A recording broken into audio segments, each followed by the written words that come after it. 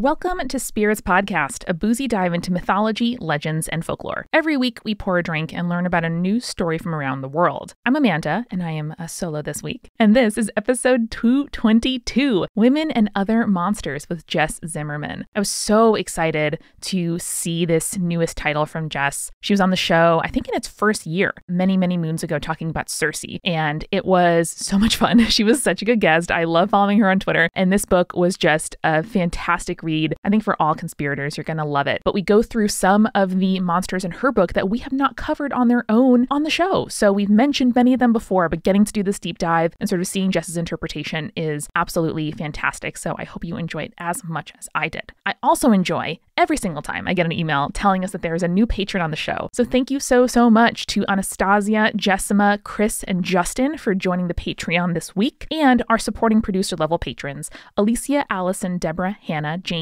Jessica Kinzer, Jessica Stewart, Keegan, Nieselkins, Liz, Megan Linger, Megan Moon, Phil Fresh, Polly, Sarah, Skyla, and Sammy Todd, as well as our legend level patrons. Side note, I just achieved 100% completion on Stardew Valley, which seemed impossible because of the legend fish. Stardew players, you know what I mean. So this week, the legend level patrons have even more resonance for me. Thank you. You are not as annoying to catch as the legend level fish. Audra, Drew, Jack Marie, Key, Lada, Mark, Morgan, Necro Royalty, Renegade, Sana, and BM Yep Scotty. I also have two fantastic books to recommend to y'all today, one fiction and one nonfiction, just so that you have this little duo, this little pairing, so you can start with whichever you're in the mood for. The first is called Honey Girl, a novel by Morgan Rogers, and the kind of like logline of the book is when becoming an adult means learning to love yourself first. And the protagonist, Grace Porter, just completed a PhD in astronomy, and I love it. The book is fantastic. You got to read it. It's a wonderful, heartfelt, lovely book, but also it absolutely paired well with the second book I read this week, which is called The Disordered Cosmos, A Journey into Dark Matter, Space-Time, and Dreams Deferred by Dr. Chanda Prescod-Weinstein, who is a physicist and talks all about dark matter, the physics of melanin in skin, the standard model of particle physics, and what might actually lie beyond that. So the two of these books together will get you in a fantastic, science-y, lovely, introspective mood, and I recommend both of them so highly. As always, you can go to spiritspodcast.com/books to see a list on bookshop.org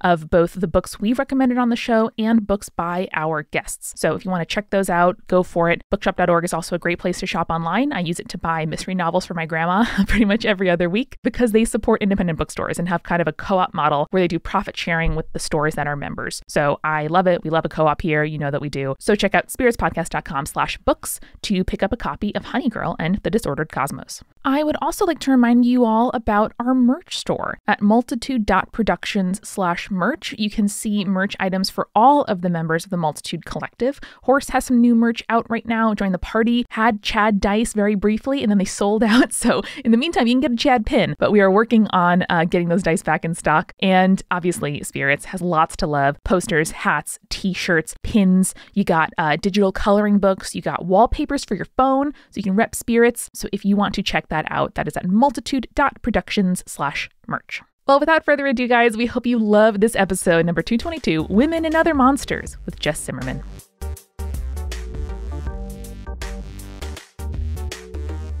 We are welcoming a two-time returning guest. We're going to give you a robe, by the way, after the show, Jess, so you can have a little memento. Jess Zimmerman is back because she has a fantastic new book out that came out yesterday, and you should all buy it. So, Jess, welcome. Thank you so much for having me back on. I cannot believe how much more, not more appropriate, but how equally appropriate this book is for you guys' podcast. It's almost as if I wrote this just to have an excuse to come back. I'm not saying that's true, but it seems really plausible. We wouldn't be mad about that.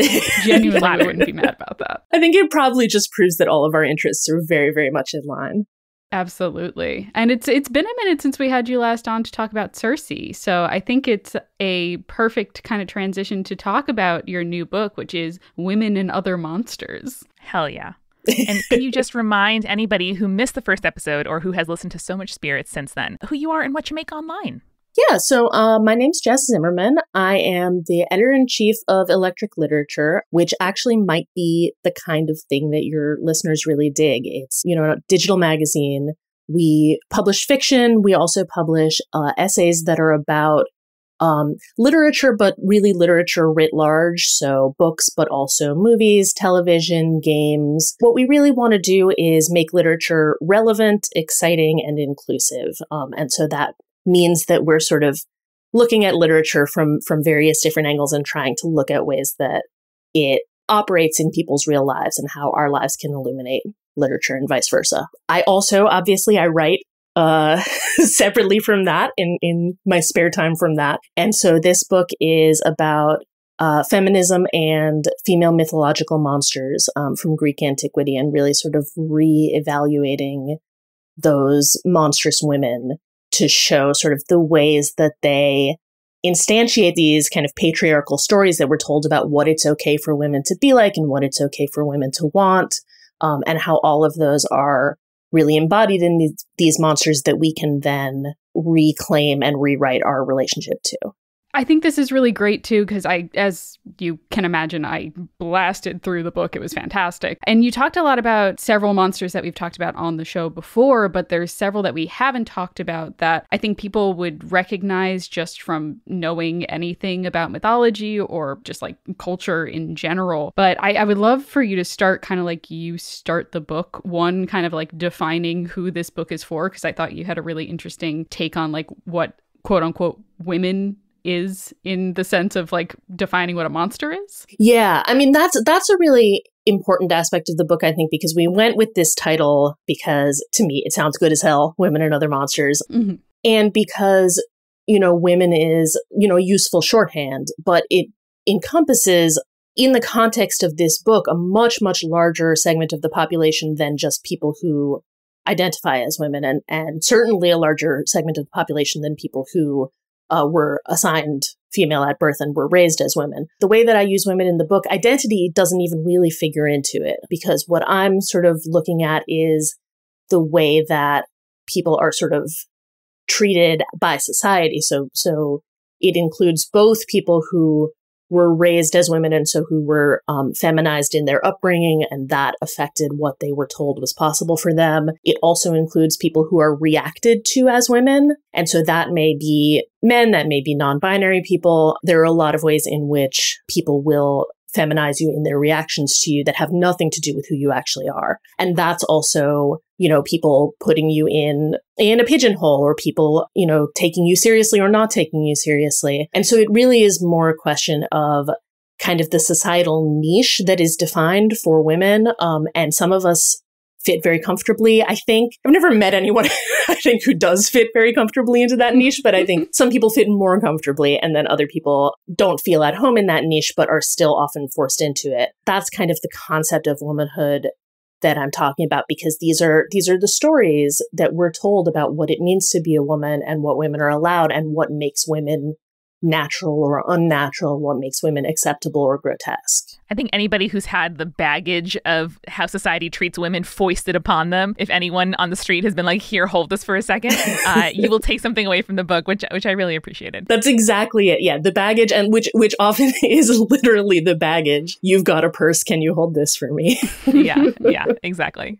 Hey, it seems like you're here to help me. Can you answer an irrelevant question that I could have Googled? Yeah. Yes, sure. And then can I tell you about the ways that you were wrong? Yeah. You start the book too with a very helpful definition of like what monster is in terms of what we're going to be discussing today and in the book. Would you mind just giving that quick definition for our listeners before we really dive in? And then we're going to ask for also the word other, which I think is, no, I'm kidding. These are both important definitions. I'm breaking down that whole title. Let's go. I got a lot to say about and, actually. Yes. No, but I mean, both of these things, starting with a good definition. I actually used to teach rhetorical writing, and the first thing that we would always make students do is to write a definition paper defining like a word that was very important in the argument that they were making. You do have to do that. And it makes your writing better. So monster, actually, I didn't go deeply into the scholarly pursuit of monster studies. There is a scholarly area. It's pretty much just this one guy, Jeffrey Jerome Cohen, and he really defined monster studies. And it's very academic, so I don't go into it too deeply, but the ways that he defines the monster, kind of the layperson's version, is that the monster is defined in kind of the boundaries of what's acceptable, and the monster polices those boundaries. And so when we're asked to think of something as monstrous, what that means is that we are thinking of it as something that's outside of what's natural, outside of what's normal, outside of what's acceptable. And kind of the project that I'm after in the book is kind of demonstering these monsters. They're presented as monsters in myth, and then because, these specific myths underline so much symbology that we see in like literature and art and in language. When you hear people talked about as a harpy, they become presented as monstrous kind of throughout this like very Western literature-based culture. But that doesn't mean that they need to be monstrous in terms of kind of what we think is normal and what we think is acceptable. And so if the monster sort of patrols the boundaries and we expand those boundaries, then there's a whole lot of stuff that is actually not only normal, but maybe admirable. Absolutely. Yeah. And I'm just very excited to talk about this with you. I want to dive in. You talk about a bunch of different monsters that we've talked about on the show, like I said, but I wanted to dive into a couple of the ones that we haven't like really gone into deep detail with, and also talk about kind of the way you contextualize them in the book. So I'm going to start with the sirens, because I love that you contextualize sirens with Aerosmith's music video for Crazy. That's wonderful. I love that. Can we talk about that real quick? Yeah, my friend Brad used to run a karaoke reading in Queens, which was such a genius idea, where people would read a little piece of writing and then sing a karaoke song that was related to that. And I hope that they can start doing that again someday when, things like that exist again. And because I've been sort of promising / threatening to them for a long time that I'm gonna read that part of the book and then sing Crazy. Yeah. So honestly, Sirens was a very hard one for me to write, because the concept of the sirens as this story comes down to us is really a story about being seductive, having this kind of promise of something. And one of the things that I talk about in this chapter is that it varies depending on the telling what exactly the sirens are promising to people. So it's not always obviously sex related, but it's always something enticing, something seductive. And that's not really something that I have a lot of personal experience with, like as the monstrous person. Like, I don't think anybody has ever been like, you know what, you're too sexy. Like, that's not that's not my personal experience. But I have been on the other side of that, looking at these images of women that are presented to us as, this is enticing to you, or this is the way that you're supposed to be enticing to others, and that's where your value is. And so I ended up having to write this chapter from a sort of like, I'm confused about this too perspective, and maybe you are also, because we're given all of these sort of images of women as seductresses. And it's hard to know if that's not the role that you play. It's hard to know what relation you're supposed to stand into it. So the reason that I started with Crazy is that, like, I thought, it's not okay for me to think it anymore because I'm 40 years old, but Liv Tyler and Alicia Silverstone were, I think, probably 16 in that video, and I was like 14 when it came out, and I thought they were the hottest thing I had ever seen. Like, it just burned into my brain, every frame of that video. Their sort of siren quality was operating in two ways for me. I could see them in the video basically getting whatever they wanted because they were so attractive. They weren't necessarily giving anything. There's a scene where they go into a gas station and the guy behind the counter kind of motions to them to take whatever they want, and they start like sticking bread in their purse and like getting candy and sunglasses. And then they go into the photo booth.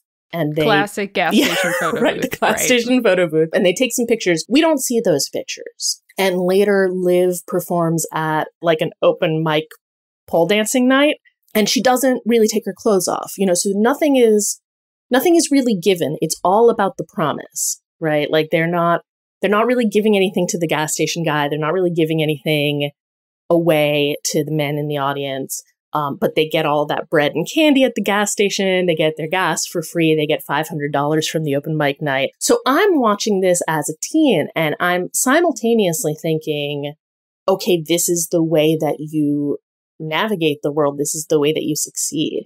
And I'm also thinking I don't even know if I was thinking like this is extremely sexy. I was just like, I was fascinated by it. I was like obsessed with it. It's the power that they're like using rather than like, oh, I find these people particularly sexy, which we can talk about. Steven Tyler, is that it? Yeah, Steven Tyler is both the lead singer and Liv's father, so that's interesting. Exactly. Yeah, we can talk about that and sexualizing your own daughter another time, I guess. But yeah, no, it's more about the power that they are exuding and using for their own benefit, with the promise of like sex or desire that they never actually fulfill. And I think that's like the really interesting thing that ties well to the sirens, because it is a promise that they don't plan on ever fulfilling. It's just to get what they need / want. Exactly. And I kind of think, great, like, good for them. Literally get that bread. You know?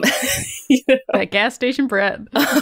But of course, in the form of the story of the sirens, they're a menace. And they're literally deadly. And so the way that we're kind of encouraged to read that story in the context of women actually, you know, embodying this power and using this power is that promising something where someone is not then able to collect is kind of a fundamentally, I don't know about criminal, but like a fundamentally like monstrous and cruel act. I feel like we should also give a little context in case people haven't read the Odyssey and the Iliad and stuff. Like, I feel like everyone knows like siren call, siren song. I just want to like give explicit context for what that story is. That's a really great point, because one of the things that happens when these stories like really make their way into the culture is that you get kind of a version of them that you understand through just like language and reference, but you don't always get the original story. The sirens actually show up in a couple of different classical epic poems. They show up in the story of Jason and the Argonauts, then they also show up in the Odyssey. And in both cases, what it is that they're depicted as bird women, so they're mostly birds and they have a woman's head. They're not actually described that way, I think, in either of the poems, because they're not really seen, but they are these creatures on these lonely rocks that each of these ships, you know, has to sail past. And they're essentially an obstacle in your journey, because as you pass them, their song is so, so beautiful that anyone who hears it leaps into the water and drowns. Each of these sort of classical boats of myth takes a different approach. On the Argo, they have Orpheus with them, and Orpheus plays a song that is louder and equally beautiful. So they essentially have like a classical battle of the bands. They still lose one guy. So one guy is able to hear him and he jumps off and is lost and is presumably drowned. And then Odysseus, for his journey, he has all of his men stop up their ears with wax. And then he wants to hear the song because Odysseus, it's fine for him. Yeah, right. So he has them tie him to the mast. So they can't hear it. He can, but they won't let him go. And yeah, so in both of these cases, the sirens don't really appear as physical creatures. They are essentially this kind of like wafting seductiveness that you hear sort of over the waters. Like ambient temptation. Yeah, exactly. When I first really understood what the siren story actually was, I remember thinking like, wow, it's really amazing the kind of like entitlement to fulfill the promise of sex that explains so much gender-based violence. And it also is, I think, like the backbone of this story, which is obviously bad to like lure somebody to their death no matter how you lure them. But the monstrousness really comes from the fact that like this in particular is the promise, and that it's not just not fulfilled, but it is like used against men. Yeah, absolutely. Because if the story was there are these very beautiful women with very beautiful voices who live on an island, they sing very beautifully, and if you hear them, you will jump into the water, swim to their island, successfully have sex with them, and leave.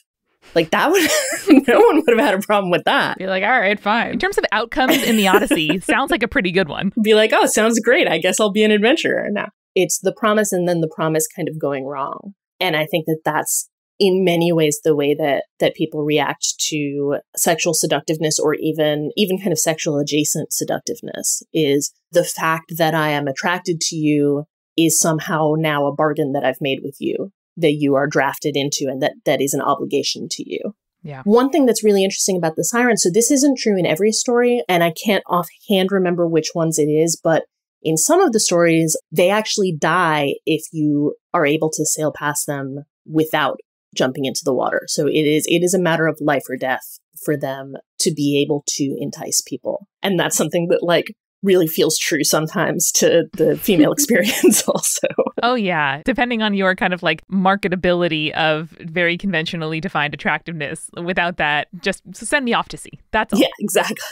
Or like the classic, I must laugh at this man's joke because I don't know if he'll get angry and kill me if I don't. Yeah. Yeah, no, absolutely. I would love to move on to, I think, classically, or at least later on, another depicted bird woman group, and that is the Harpies. Yay! Either I don't remember the story, or I guess I just hadn't heard the story that you recount in the book about the Aeneid and Aeneas coming to the land and finding all of the cattle there. Would you mind giving us a recap on that one? Yeah, it's an incredible story, honestly, because like obviously Virgil like did not intend for it to be read the way that to me is so obvious to read it. So basically, Aeneas and his men land on this island. The island's very beautiful. It's very green. And they see these cattle grazing there. And they're like, oh, great, cattle. Those must be for us because why not?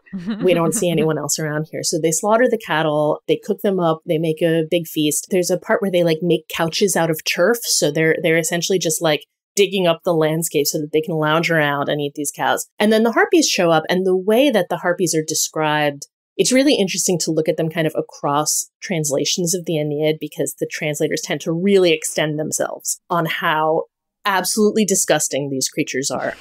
That's the main difference between them and the sirens. They're both like birds with women's heads, but the Harpies are just gross. Mm-hmm. So they show up, they're very gross, and they're trying to like get the cows. And so of course Aeneas and his men chase them down with swords. Once they corner them and the lead Harpy is able to speak to them, what she explains is that this is their island and those are their cows, and that actually they're just trying to take back their cows. They're not actually trying to like snatch something away. Mm-hmm. Harpies actually comes from the word for snatchers. This does not matter at any, it just absolutely doesn't matter at any point. The men don't end up killing them because they essentially have invulnerable skin. So the swords don't do anything. So the Harpies end up just cursing the men instead. The curse is a little toothless, but we won't get into that. But but this entire kind of face-off is based on these guys being like, cows, those are mine. And then the Harpies are like, actually, they're ours. And then that is like a monstrous thing to do. You know, that's the thing that makes them monsters, is reasserting their right over this property. Yeah, if I can quote you at you for a second. Sure. You have a great line here, which is, a man who lays claim to unguarded property is a hero. A woman who grasps for her share is an abomination. I'm like, oh,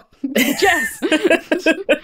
Oh, so good. So true. I mean, an abomination is the way that like people describe the Harpies, like, and they're like dripping with discharge and whatever. They're so gross for essentially being like, wombs obscene, yeah. The virgin face and then dripping with, just like putrid womb, I think was one of the translations. And I was like, oh boy, okay. You might as well just call them used. And literally all they're doing is being like, excuse me, sir?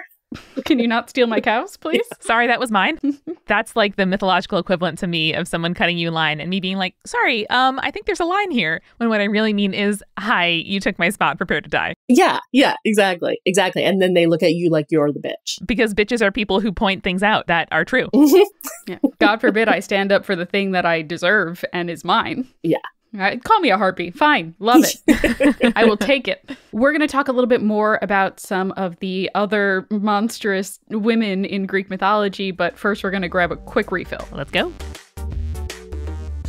Now, you guys know that Stitch Fix has been a sponsor of the show for, I think, going on 5 years. And that means a ton because as a podcaster, you want to be able to count on the fact that you have sponsors not just this week, but next week and the week after and for the end of the year. And Stitch Fix has been a wonderful partner and committing to us at the beginning of every year, like, hey, yes, we will be on the podcast. We'll be there, every month or twice a month for the whole year, which is fantastic. And I can also count on them in that way for incredible clothing. You may not know that I've been working on a new tattoo for much of the last few months, another arm of floral tattoos. I'm very excited about it. I'll be sharing pictures when it's done, don't worry. But I want to show off my fantastic body art with sleeveless garments. And I recently got a couple of sleeveless tunics from Stitch Fix that I absolutely love, and that will be taking me into spring and summer. So if you would like to get some hand-selected clothing chosen for you in your budget, in your style, in your size by expert stylists, you got to go to Stitch Fix. Go to stitchfix.com/spirits for 25% off when you keep everything in your fix. They will choose for you a bunch of items, send them right to your home. You can try them on and then keep what you love and return what you don't. They have free shipping, easy returns and exchanges with even a prepaid return envelope. So that makes returns super easy. Once more, get started today at stitchfix.com/spirits to get 25% off when you keep everything in your fix. That is stitchfix.com/spirits for 25% off when you keep everything in your fix.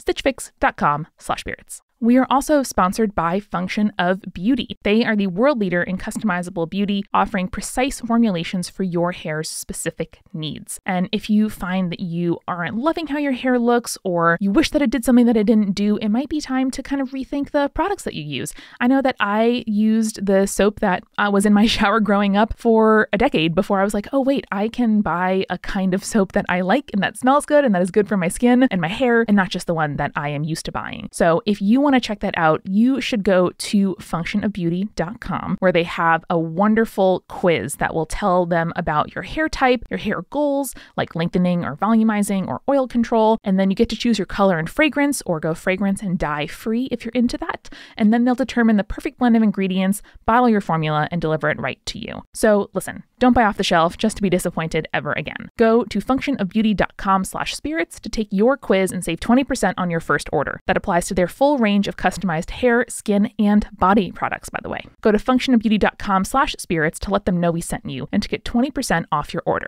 functionofbeauty.com/spirits. And finally, this podcast is sponsored by BetterHelp, where Spirits listeners get 10% off their first month at betterhelp.com/spirits. You guys know what fans of therapy we are here on the show, and every time somebody tells us that they are looking into mental health support, or they go to therapy for the first time, or they feel a little bit less alone because of what they're going through due to the fact that we talk about our mental health challenges all the time, that means so much to us. And the fact that anybody could try therapy or seek it out, or even just start thinking about it for the first time because of something we said, is like such a gift and incredible. And I get therapy through BetterHelp. It's something that I think you should try as well if you are looking for it. No matter where you are in the world, BetterHelp will get you a certified counselor who has some amount of expertise that is applicable to you. No matter where you are in the world, no matter what kind of expertise you are looking for, BetterHelp will match you with a licensed professional therapist. Start communicating with them in under 48 hours and do a range of video calls, phone calls, chat messages. My therapist sent me a worksheet recently to complete, and I got to send it back to her so she could review it before our next session. You know, I love homework. I love a worksheet, and it's very exciting to be able to do that really easily in the BetterHelp app. They genuinely want you to start living a happier life today, and we love the fact that we get to partner with them and promote mental health on the show. So go to betterhelp.com/spirits. That's betterhelp.com/spirits to get 10% off your first month of counseling. Join the over 1 million people who've taken charge of their mental health with the help of an experienced professional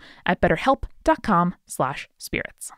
So now that we are back with our drinks in hands, I would love for you to talk about the Sphinx. Sirens, yes. Harpies, yes. And we'll talk a little bit about the Furies later. But the Sphinx, I guess I never really considered like monstrous in my head. I know it's like a half woman lion thing, but in my head, I'm like, this is a majestic creature. So let's talk a little bit about that. I mean, both of those things are true, right? Like it is a majestic creature. It also very much follows the monsters of antiquity formula of just being like either half person, half animal, or several animals stuck together, or sometimes multiple instances of the same animal. So I should back up, I think, probably and kind of give a précis of that. The story of the Sphinx, in brief, there's a lot more about Oedipus that I think probably people know a little bit by association. But the Sphinx part is that she is this half lion, half woman creature that is laying waste to the city of Thebes, you know, killing their cattle and not obviously killing people, but like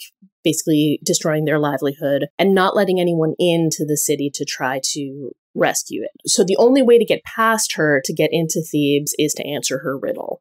And that's really what we mostly have associated with the Sphinx, is that she is a mysterious creature that has this riddle. The riddle, it turns out, is not that hard, although possibly just because we've known it for for thousands of years. Heard it a million times. But the riddle is what walks on 4 legs in the morning, 2 legs in the afternoon, and 3 legs at night, or some variation on that. And the answer is man, who is a baby and crawls around, then walks, on two legs and then uses a cane when older. I do like the normalization of like mobility devices. So fair enough. Pretty legit. Yeah. I mean, it is kind of nice to recognize the cane as part of the body. I do appreciate that. One of the things that I talk about in the chapter on the Sphinx is like, of course, the answer is man. Like, of course, you couldn't just let this powerful female creature be terrorizing the city. So Oedipus answers the riddle just because he's very, very smart, which turns out in some ways to be his downfall. So he's able to get past her and go into the city. He doesn't fight her at any point. He just answers her riddle. She kills herself. She dashes herself on the rocks because somebody has figured out her secret. I felt like doing that when people have mansplained things to me before, so I get it. That sucks so much, though. Like, it really just kind of reduces her to a sort of transactional being. And that's what I think of when I think of the Sphinx, and having not read the original story. It's like, oh, yes, a transaction, gives you the riddle, you give the answer, and then you can, like, proceed in the maze or whatever. I think that the Sphinx should have made any kind of riddle to do with menstruation or pregnancy, and then Oedipus never would have known. Right. Yeah. Oedipus never would have known, and then she'd still be having her way with Thebes today. It would barely even have to be a riddle. It could just be like a really straightforward question. Define the cycle. A friend of mine many, many, many years ago went around DC asking a bunch of cis men how different contraceptives worked. And it was really, really something to watch them try to answer. Like, how does the Nuva ring work? What does it actually do? So she could have just done that one. I think there were probably fewer forms of contraception at the time, but... Yeah. It was a lot of, like, sticking, like, waxed up things up orifices. Pessary or whatever, yeah. The present is definitely better in one way, and it's menstrual care. Right. Yep. But one of the things that's interesting about the Sphinx, I mean, I think people know that there's a Greek Sphinx, there's an Egyptian Sphinx, and the Egyptian Sphinx is the one that there's, a huge statue of outside the Great Pyramids. That one's pretty male. I mean, and I say in the book, like, nobody's turned it over to check, but it has a beard. It's got kind of a male aspect. Greek Sphinx is definitively female. The story of the Greek Sphinx is actually that she came from North Africa. And so essentially, like, her background in the story also follows the trajectory of the story. But I think it's interesting that this was, like, not an exclusively female creature, comes into kind of the realm of this story that Sophocles is telling about Oedipus, and then becomes a female creature. It was like a deep sigh there that I had to hold back. There is a version of the story that is really hard to track down. It appears in like one playwright's version of Oedipus that we don't have anymore. So we only have like fragments of historians talking about this play much later. So it may be totally apocryphal, but it's possible that there has existed a version in which the Sphinx asks another question. And that riddle is actually kind of about birth. Ooh. Metaphorically, it's something like there are two sisters and one gives birth to the other while the other gives birth to the first. And that's day and night. Oh, okay. Yeah, that makes sense. Very Greek answer. I put it in the essay because it was so good. And then I did more research and I was like, oh, I don't even know if this is true. But then this is the nice thing about writing essays as opposed to like scholarship, is that I could be like, okay, but let's say that it is true.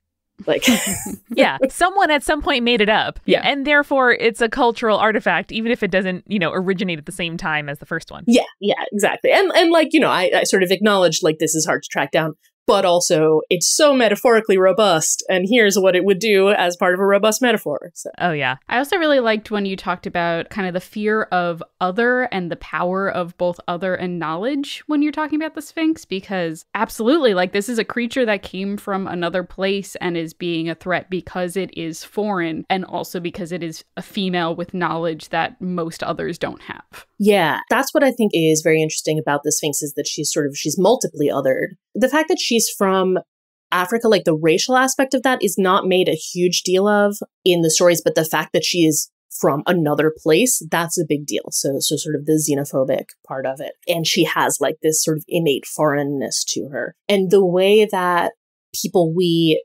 see as feminine and the way that people we see as foreign are kind of diminished are often different versions of the same thing. So women are often treated like children. Foreigners are often treated like aliens, or animals sometimes. Especially like, people who are racialized are often treated like animals. But all of these are ways of kind of denying true humanity and denying sort of full, intellectual capacity and full brain function to people that are not essentially the ones telling the stories. So the Sphinx in her capacity as a woman is not supposed to have these secrets and not supposed to have these unanswerable riddles. And then also the Sphinx in her capacity as a foreigner and an avatar of foreignness is not supposed to have these secrets and these unanswerable riddles, because it essentially puts her in a place where she is intellectually over the people who are trying to answer the riddle and failing. And I also feel like that's the reason that the story has to have her kind of dash herself on the rocks at the end. Like, how dare you?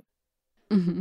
Yeah. Doesn't it feel bad to have other people with either the answers, the power, or the resources that you don't have access to? Like, doesn't that feel bad? Huh, guys? Yeah? We can probably close out our monster section talking about the Furies, which you point out are also known as the kindly ones, in the same way that we refer to like the Fae as fair folk because we don't want to piss them off. Can you give us a little bit of context for the background of the Furies? As I remember it, they're usually tied to the story of like Agamemnon being murdered by Clytemnestra, and then Clytemnestra getting murdered by Orestes. Yeah, the play The Kindly Ones is part of a 3-part play cycle. That those are the other parts of it. And the Eumenides, which is The Kindly Ones, is essentially an early courtroom drama. Sure is. Hell yeah. It's an early courtroom drama kind of about the invention of the courtroom. So the Furies are hunting down Orestes for exactly what you said, for killing Clytemnestra and her lover. Instead of them being able to sort of take their bloody revenge, Apollo and Athena set up this court where they can put him on trial and then essentially decide that what he did doesn't matter because he only killed a lady. It's not... It's really not subtle at all. Like, essentially, Athena has a line where she's like, well, I'm more or less always on the side of men. And so to me, and they also discuss like whether a mother is even really involved in birth. Or if she's just the bearer of a seed. Yeah. Oh God, it's awful and misogynistic and gross. Like, does it count? Your book, and just Greek mythology in general, not kind to Athena. She's fucked up a lot. Yeah, she was like really one of my favorite. I mean, I went through various favorites. I was like a huge mythology head when I was a little kid. So she wasn't my first favorite, but she was actually one of my favorites. And then I kind of looked back at her. And you're like, girl. Yeah. Problematic fave at best. But the thing is, like, I said in one of these that she was the original, not like the other girl's girl. And I think that was why I liked her. And then also why I had to think twice about her. Mm-hmm, mm-hmm. So yes, she comes off terribly in the Eumenides. She ends up like essentially giving the Furies a new job and saying, okay, well, you no longer get to exact revenge, but you can exact exactly the kind of revenge that I tell you is okay. Sure. Why not? It's really a disaster. The thing about the Furies to begin with is that they're called Furies, but they're not chaotic beings, right? They are essentially order keepers. They're positioned to, keep the souls of the dead under control. When they are called upon to take vengeance for something, it's generally something that is a crime against the natural order. Like matricide, if matricide matters, which, oh no. Apparently not. Do moms even count as parents? Yeah, they're just a creature or a being that I associate with like the phrase righteous fury. Mm-hmm. Like they are angry for a reason and because there deserves to be anger over that thing. And I'm sorry, I have to go back to Athena for a second because I'm still mad about it. Every once in a while, people will listen to our Medusa episode and I'll get emails or messages or DMs and people be like, well, actually, I heard a story about how Athena really did that to protect Medusa, turning her into this monstrous creature after she was raped. And I'm like, not really. I mean, like, that is a very generous reading of what Athena did here. Is that like, oh, okay, no man could ever touch you again. But like, that's not how you help a victim. Yeah. I have a lot of opinions about Athena and her victim blaming, but that's besides the point. I mean, and like, obviously, I'm all about recontextualizing Greek myths to make them tell a different story. So like, is there a way to tell that story? God, I don't know. Because like you say, like, even if it's coming from a place of kind of misapplied and misjudged good intention, It's terrible. Yeah. It's like a capital T tragedy. It's not like she and Medusa had a conversation like, I want you to make me extremely ugly and I can now petrify men and turn them to stone. Right. It was just, Athena was like, okay, I hope this helps. No. Maybe Athena exists to show us how not to help people. I hope so. And instead, you can say, hey, what do you need and how can I give it to you? I mean, I kind of think that she does frequently, the couple of times that she comes up in this book, she does kind of play that role of like being a woman who is also kind of an avatar of the patriarchy and who is trying to maintain the status quo. The real insult to injury in the Medusa story, I think, is then after Medusa is decapitated, Athena puts her head on her breastplate. Like, oh, hey, this power is useful. Like, come on. You can't, there's no way of making that into a good thing, especially when she basically assisted the murder of Medusa. Yeah. Like, it's not like she was like, no, don't go kill her. Right. She was like, here's the stuff. Sorry, I made her ugly. Here's how you do it. Yeah. Classic. There's no winning there. Sorry. But I do think this could be a challenge for Madeline Miller, who wrote Circe. Like, if she wants to revisit Athena and give Athena like a whole new. I trust it. Yeah. I'd read it. I would read it. I'd read it. That's the only person I trust with it, to be quite honest. Exactly. I'll probably cry through the last third of it like I did for Song of Achilles, and I'll be fine. Oh my God, yeah. But back to the Furies. Sorry, not to detract from how wonderful they are and their true justice. So the Furies, I kind of bring up the phrase social justice warrior in the book because it's the same kind of idea. Like, they are warriors for social justice. That is literally what their job is. And there's no real reason for that to be a bad thing unless social justice and your own particular sort of hegemony are at odds. I'm not by a long shot the first person to try to kind of reclaim the Furies like that. That has a long history. I think for a lot of people, that may even be kind of a first insight into the way that these stories are weaponized against us. Because if you think too much about the idea of these like angry women who are punishing unnatural crimes, and then how that makes them into like these disgusting monstrous beings, and you're like, wait a second.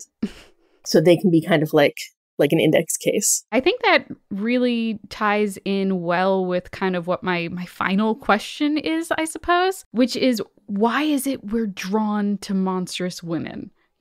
Like, as a modern society, why are we so fascinated with these stories? Why do we want to recontextualize them? Why do we want to retell them? Why do we want to reclaim them? Yeah, I mean, I think people recognize instinctively, even if we don't sort of know right away the way that these stories are operating on us and the way that they were designed to operate on us, I think people recognize that there is a power in monstrousness, and I think they see that immediately. Because if you're looking at the Sphinx, that's a lion. So I think that it does sort of introduce that cognitive dissonance where you're like, okay, I can see that these are powerful creatures. And I can see, in some cases, I can see that they haven't done anything wrong. That's not always the case, but it's certainly the case for some of these monsters is that they're just trying to live their lives. So sort of understanding the disconnect or recognizing the disconnect between what you see in these creatures and how you understand them and the stories that are told about them, I think can be really illuminating for people. And the power is immediately obvious. So like one of the things that sort of convinced me that the time was right for this book is that I have been able to like, not to sort of reduce things to capitalism, but I have a lot of like accessories and stuff that are like, oh, here's a pin with the Sphinx on it, or, here's a like harpy necklace. I have a friend who was making music under the name of the harpy. Like you see sort of these images and these symbols being used as symbols and images of power. Like people immediately see the power in them. And so then the question is like, what do we do with the story behind it? Yeah. And how do we kind of rewrite that or re-understand that in order to bring it in line with what we can immediately sort of instinctually understand? I think it's also really helpful signaling to each other that if you see somebody else with a Medusa pin, it says like, I too am on the fringes. I too have felt on the outside. I too have been made into the monster, and you're going to find a friend in me. Yeah, absolutely. And I think a great way of learning how to retell these stories and reclaim them is by buying Jess's book. I won't disagree.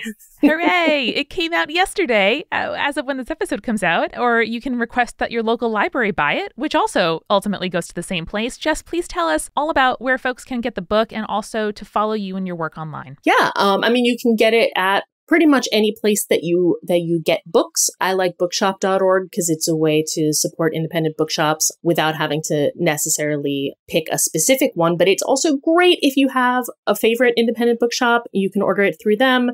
I've tried it from a couple of places and it always seems to work. So it will probably work from your store too. And there's an audiobook at libro.fm, which also supports independent bookstores. Awesome. Hooray. And people can find you online where? Yes, you can find me online, probably mostly on Twitter, probably more on Twitter than I should be, at JZims. It's J_ZIMMS. I hope I said the correct number of M's there.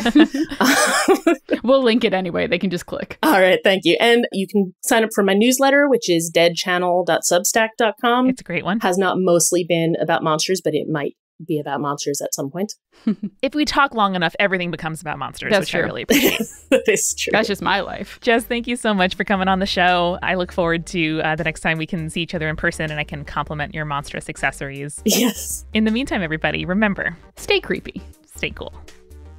Thanks again to our sponsors. At stitchfix.com/spirits, you'll get 25% off when you keep your whole box. At betterhelp.com/spirits, you'll get 10% off your first month of counseling. And at functionofbeauty.com/spirits, you'll save 20% off your first order.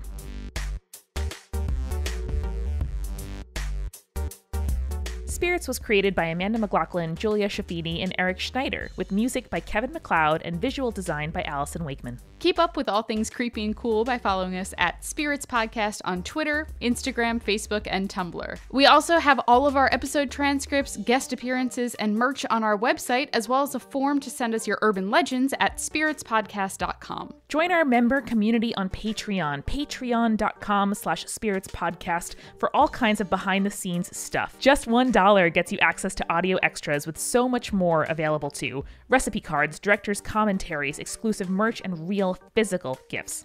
We are a founding member of Multitude, a collective of independent audio professionals. If you like Spirits, you will love the other shows that live on our website at multitude.productions. And above all else, if you liked what you heard today, please share us with your friends. That is the very best way to help us keep on growing. Thank you so much for listening.